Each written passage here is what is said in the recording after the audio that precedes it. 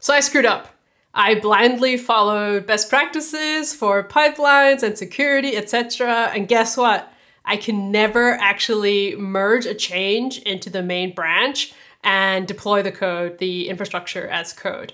So what I want to do today is walk you through why first, and then let's go through the pipeline YAML after I fix it and show you how you can theoretically make a change, or hopefully in practice, no longer theoretically. Also, if I sound congested, it is because I am. I've had a cold since New Year's Eve and it's not going away, so I might as well just record anyhow. Still congested, did not plan to re-record part of this, but it makes most sense. So the repository that I'm looking at is this demo repository, which basically bootstraps a bunch of Azure resources as well as identities and Azure DevOps resources to demonstrate how to do end-to-end governance, basically close as many security gaps as possible. When I originally created it, I used the version 1 of the Azure AD provider, and you'll see here as well, oh, the newest version is like 2, which means there's a breaking change. And so I knew this for a long time, just didn't have a chance to fix it. If you were running the old code for that sort of like intermittent period, it would say warning, attribute is deprecated, and for the most part, it would still continue working. At some point, I did find the time to go look at it, and the fix is actually quite simple. Basically, before I was generating random passwords to use for the service principal, now Azure does that for you. So I can remove that code and actually just hook into the password that Azure Active Directory created for me, which I then put in my secret store key vault to use. I actually never use the password directly, right? I'm just taking it, put it somewhere safe, and the rest of the code always just grabs it from key vault. Yeah, so this is the change that I'm talking about that I'm trying to get into production. Okay, so let's look at why this was an issue. You'll see that it was merged, right? But if you go look further, you'll see that the pull requests build actually failed. And the pull requests are configured such that you're not allowed to merge them if they fail. So that's this one here, and it's going to say there's drift because I deleted those passwords, right? And I'm also changing what's happening for Azure AD. I'm going to use their passwords. And so why did it suddenly go green? And it really, I added a commit on top, but basically it went green because I did the Terraform plan and apply locally. Because I didn't want to fix the permissions problem. Okay, so that one I just kind of bypassed. This one is also not passing the build, which is why I can't merge it, and I haven't bypassed it yet. But I can use it to show you why I locked myself up following best practices. So what is this change? There's a best practice in Terraform that I hadn't done, which is basically you don't want to have accounts or credentials that are orphans, so you should assign an owner. So I do that. If you scroll down, I did it 2 commits, and you'll see this red one is actually, it failed. If we go, let me open that in a new window. Okay, I have to sign in, la la la la la. Now I can open it in Azure Pipelines. To just read the message. It's not shown here, is it? No.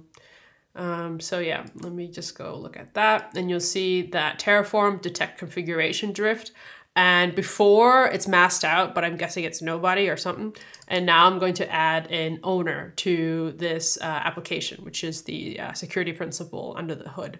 And so the pipeline is designed such that if there are changes, I want to be aware of them and they will fail. So let's go back. I'm just going to pick this tab. If we come here into Azure Pipelines, I'm going to guess it's a stage. I haven't looked at this in so long. Pull request. Yeah, so it checks the exit code, and if there's drift, it's going to basically fail it. Now, you know, if you configure the repository such that builds have to pass, basically you're shooting yourself in the foot. It will never actually be green if you actually want to make changes to your infrastructure. There are upsides and downsides to that, right? So, you know, to review again, infrastructure as code, you can use it actually to do configuration management. So I've already deployed my infrastructure and I want to change it. The goal is actually to change it, right? If I'm actually deploying new code. Maybe if I'm doing a scheduled run, then I want to be aware of something changed because it happened outside of my like sort of Git workflow here. But in this case, I purposely actually want to change something and I can't. And so I didn't have time. And so I just did it locally, right? And because my Terraform state is stored externally in a file in object storage, then like, okay, it's now the same state. So all good, your pull request is green, and now you can actually make a push. So how I would normally bypass this problem is I would actually just say, this does not apply to admins because I work in God mode. It's pretty much just me. And this goes into a non-Microsoft tenant Azure subscription. But as you can see here, I have no admin access.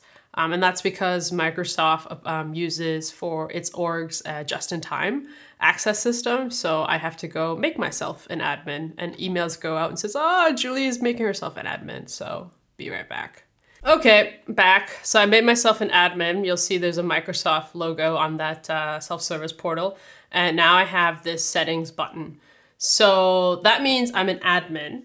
And let me just check if I can actually bypass those rules. So this is the main branch.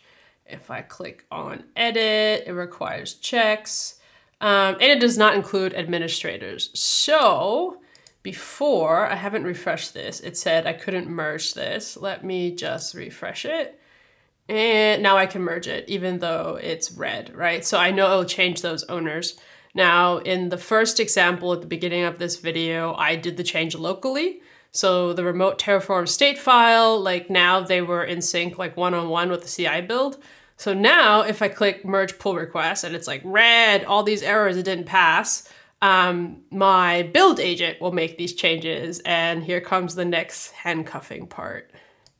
Let me click it first. Yeah, I'm an admin. I wonder if non-Microsoft repos have all that red stuff in there.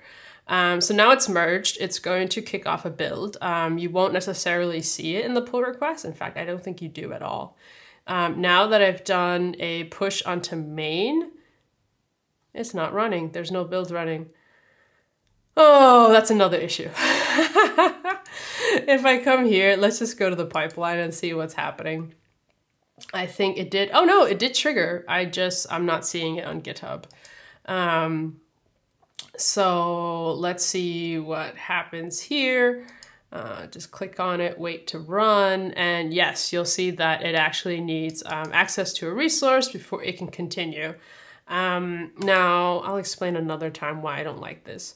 So this actually doesn't have anything, real credentials. I just don't want, at least not via me, that people see what the Microsoft tenant ID is, what my subscription ID is, even though if you really looked hard, you could find it.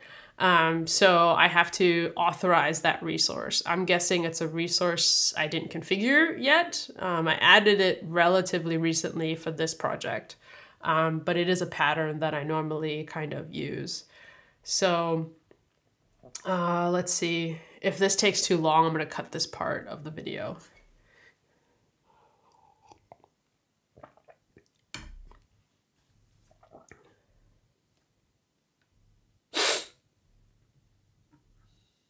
All this Microsoft stuff is in here.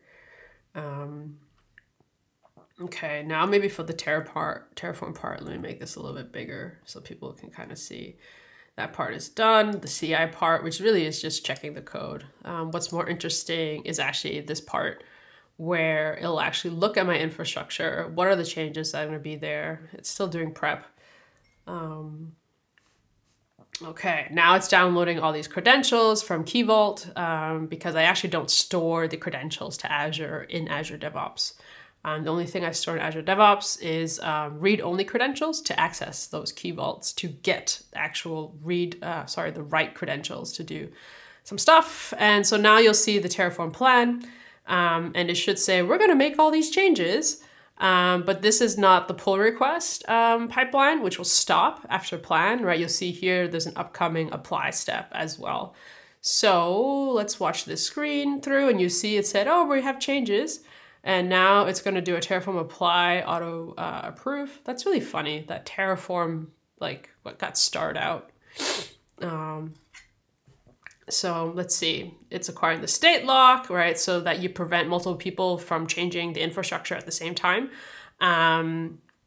Because the state file for Terraform is like the source of truth of what configuration should be, or is expected rather. So yeah, it worked, Terraform applied. So let's see, blah, blah, blah. Let's go to apply. And it'll say, okay, these are the things it did. So it added 5, changed 5, and 5 destroyed, but they're all related to Azure Active Directory. Again, what I wanted to do was add the owners per Terraform best practices. So yeah, some stuff changing here. I'll review more in detail later. The word dev is getting like escaped. I must have used it for testing. I don't know. Can't you tell I'm congested and just really tired, but I want to get a video out because it's been like 6 months. So I wanted to talk about as well how I screwed myself over. Basically, you'll see this screenshot. I think it's from about 10 days ago. And I kept getting all these emails. Oh, look, she elevated herself to admin and then it was revoked because I closed a window. And then I kept saying, oh, I need an approval to use this. And part of it is like, okay, if you're super paranoid, you can attach, let me go back to Chrome. There we go. Nope, that's a screenshot. Here we go. So if I come in here, I'm in the project, so I should be able to click just this. And if I go into my service connections, you'll see that again, I only have those read-only access to the Key Vault. And what I can do is approval and check. And this is what I had before approval. Like I had to explicitly go in the UI and just click something. And part of it was like, okay, this is open source. People can make pull requests. And I'm trying all these things in code to kind of like, you know, add some level of protection that something isn't automatically going to go through. And one of the things I did was actually this approvals. And guess what? It was really annoying. It costs so much time. And if I go back to that screenshot, oh, not this one. Where's the other one? I guess I closed it. I don't know. It was like half an hour or an hour. And because this isn't my full-time job, it's just half an hour or an hour is a lot. When I have like, you know, customer calls and I do a context switch as well, which is why I just said at some point, screw it. And I just actually took all of that away. And as you can tell, sometimes I now also just make myself an admin and get stuff done. And there's still this one kind of like pull request, like open and hanging on the wall because it's really old and it's all the change from the dev environment, the production environment. And at this point, I'm just like, ugh, I don't care. I have other things to do. I'll deal with it a little bit later. I added 2 environments to basically test infrastructure as code changes, but I don't have time to deal with it. For the point of this video, I basically wanted to share with you how I screwed myself over, right? I blindly followed all these like best practices, how you can put in all these safeguards for security, and at the same time completely forgetting actually like, you know, 2 really important context rules or facts for this particular use case. A, it's not going in my Microsoft tenant. It's going into my Visual Studio Enterprise subscription and it does nothing really. It bootstraps a demo, but there isn't anything actually even running in there. It's like, woo, there's a storage account and a key vault and everything's set as private. So nothing happens. Why do I care? Why am I so paranoid? The other thing too is that it's just me, you know, it's like just me operating in God mode. And if that's the case, then why am I putting all these hurdles in front of me, right? There's still other pieces of configuration of who can actually access this repository. And so yes, a lot of Microsoft people can, you know, do stuff in here if I give them access to it, right? In terms of write access, of course, anybody can fork it and things like that. But still, it's like, I should just trust myself. Why am I, you know, there's this great tweet about forcing your family through airport security every day. And that came into mind after a discussion with a colleague. And I was like, yeah, why am I doing that? That's really dumb. I'm doing exactly the same thing that I actually sometimes I'm super snarky about other people for, like blindly following best practices without actually thinking about what you're doing, without understanding not just like the consequences, but also like under what circumstances should you make a decision. And so this was all dumb. So now I'm going to just undo a lot of this security.